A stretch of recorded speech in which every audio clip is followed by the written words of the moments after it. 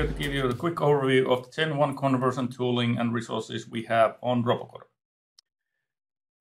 First up, I'd like to point out our documentation. So this is definitely the recommended place to get started. So robocorp.com/docs/conversion.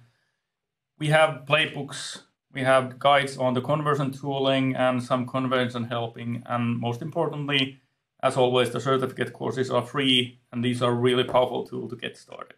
So definitely start from here. Then moving on to the tooling itself, we have the conversion now integrated into Automation Studio. We will be adding it to the VS Code as well, but for now it's in Automation Studio. We have support for Blue Prism, Automation Anywhere 360, and UiPath. I'll show a simple demo with Blue Prism. You see this in action. So essentially, the Automation Studio works as a really powerful documentation tool after the conversion. So if I go into the Flow Explorer, I can get a good overlay of what the bot is actually doing. So just from this view, I can see that, yeah, in the beginning, I see items like workbook, removing empty rows. So it's doing something Excel related in here. Then there's a for loop of inputting data because there's a submit button there. So this is kind of the first level of checking in on the bot without even looking at any PDDs or nothing like that. So this is what the bot is actually doing with the code that you exported.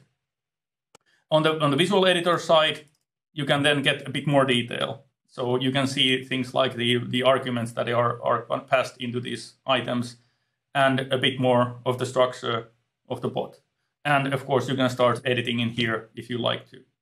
I'll also show the code side because that's more familiar and that's kind of the highlight of the thing, that we are generating just RPA, robot framework code, and there's nothing fancy about this. And what the conversion does, it gives you the scaffolding, it gives you the structure, the order of operation that the bot does. We still have a lot of places where we can only add kind of comment lines. We try to bring in as much detail and help from the source system as we can, but there are spots that we cannot convert, and for that, I highly welcome any feedback and any production bots that you can share with us. Please ping us on the Slack and forums so that we can make things better. The main thing to remember is that this tooling is not bound to the Automation Studio. So what we generate is always just a robot like any other, which means that I can open it up in VS Code as well. So essentially what I get is like this.